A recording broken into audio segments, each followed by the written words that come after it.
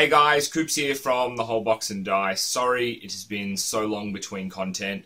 2016 just kind of got away from me at the end of last year, and I didn't want to put stuff out that was half produced, and I didn't have time to do the research and stuff for the video. So for everyone who checked up on me and asked if I was still doing the content of everything that was okay, that was really awesome, guys. That was pretty cool to get those messages. But yes, we are back. WholeBox&Dice is back. 2017 is going to be huge. Aether Revolt is just around the corner, and that set is appropriately named because it is Aether Revolting. Some of those cards are just going to be a lot of fun.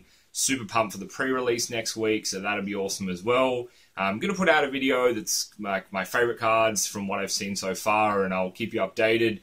Check back in after the pre-release as well, but still committed to the deck build challenge. Had a lot of fun doing them. Can't wait to chat Magic with you guys in 2017, and happy holidays. Hope you're having an awesome start to the year.